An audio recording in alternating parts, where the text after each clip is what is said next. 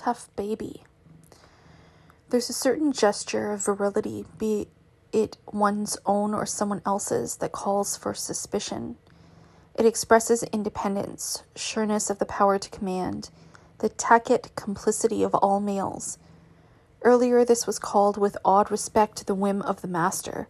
Today, it has been democratized, and film heroes show the most insignificant bank clerk how it is done.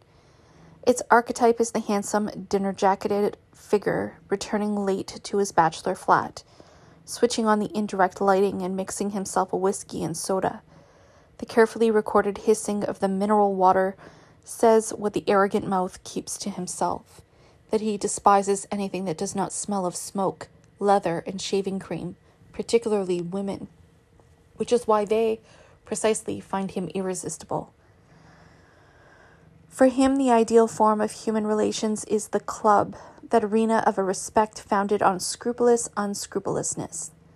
The pleasures of such men, or rather of their models, which are seldom equaled in reality, for people are even now better than their culture, all have about them a latent violence. This violence seems a threat directed against others, of whom such a one, sprawling in his easy chair, has long ceased to have need. In fact, it is past violence against himself. If all pleasure has preserved within it earlier pain, then here pain, as pride in bearing it, is raised directly, untransformed, as a stereotype, to pleasure. Unlike wine, each glass of whiskey, each inhalation of cigar smoke, still recalls the repugnance that it costs the organism to become attuned to such strong stimuli, and this alone is registered as pleasure. He-men are thus, in their own constitution, what film plots usually present them to be, masochists. At the root of their sadism is a lie, and only as liars do they truly become sadists, agents of repression. This lie, however, is nothing other than repressed homosexuality presenting itself as the only approved form of heterosexuality. In Oxford, two sorts of students are distinguished, the tough guys and the intellectuals. The latter, through this contrast alone, are almost automatically equated with the effeminate.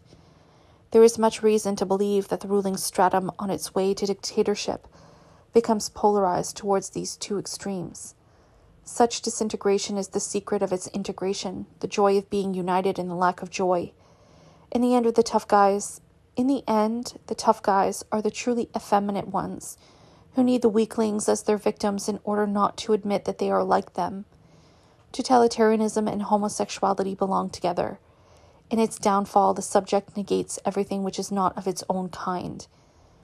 The opposites of the strong man and the compliant youth merge in an order which asserts unalloyed the male principle of domination. In making all, without exception, even supposed subjects, its objects, this principle becomes totally passive, virtually feminine.